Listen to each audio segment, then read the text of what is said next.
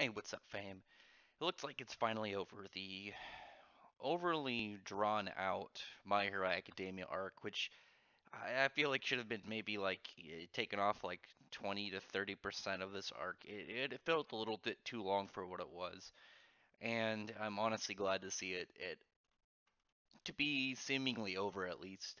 But I don't know if I'm happy with the resolution of this arc because what it kind of went into, it was going to be about characters showing all their new skills and abilities that they trained for, and before probably another big villain like mayhem centered arc. And really only the first two groups showed a whole lot. The second one's what Todoroki's was super lame. His power up was like really nothing. His hair kind of just got a little wavy. There was no real noticeable progress of what he could do. And with Bakugo, he just ran through everybody. It was nice to see him get a little bit of character moment that he has some teamwork skills now, but it didn't really demonstrate on a power like wise. He didn't show any new skills. He didn't show any progress with his abilities. Though it is nice to see character progress as well.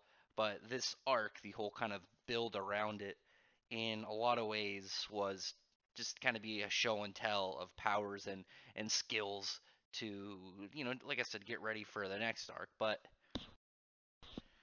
it was, as I've said with Deku, I don't really like the progress and the direction that it's going with this. Instead of giving him a martial arts style to kind of learn and to add on to his super strength, or some fighting gear to enhance it in some ways.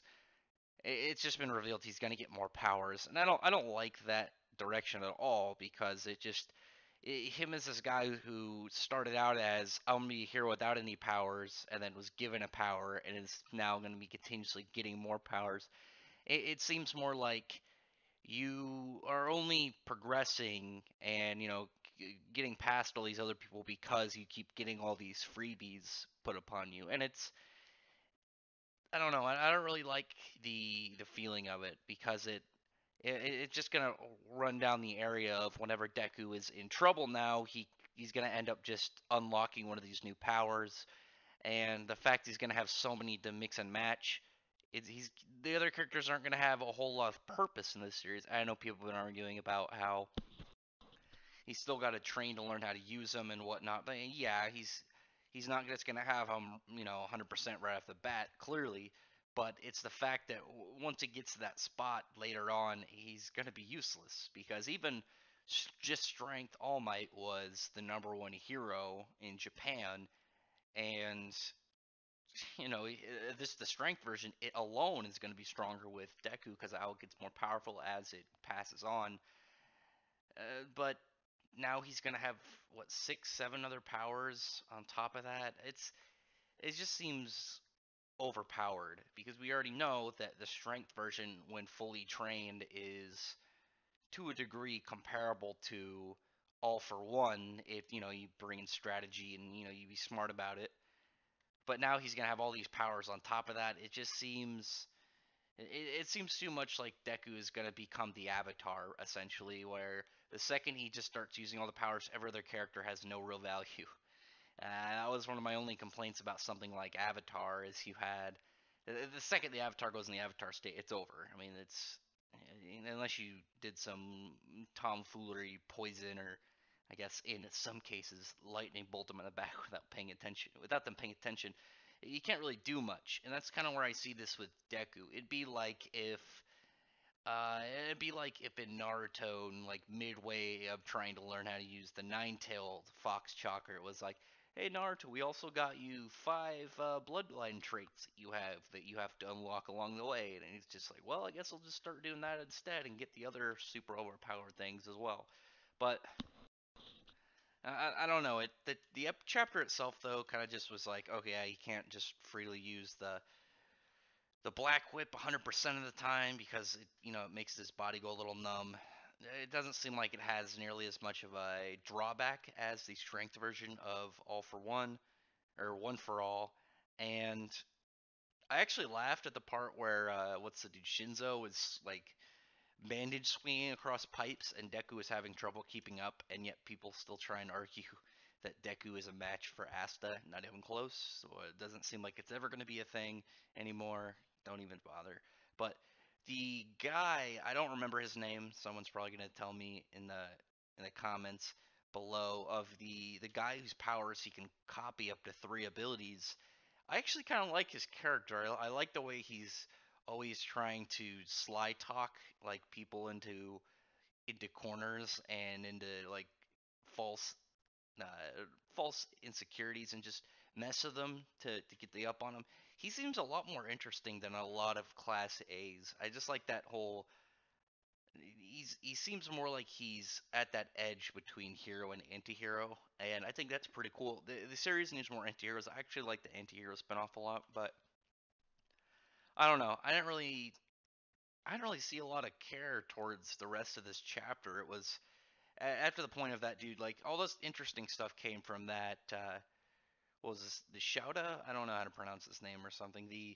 I'm talking about the copy guy's power is after even after being captured, he could still use that double impact on Deku to mess with him, and he was still doing stuff even after being captured. And I thought that was kind of cool the way he seemed like this was all according to his plans. It's like now I can freely do whatever my plan is, mess with Deku and try and take out their ace character while completely safe inside the cage, and then he just would have to rely on the rest of his team to do the rest of the work. And I thought that was kind of cool. I was like, oh, this guy's he's being a little bit of a strategist. Maybe this was all part of his plan.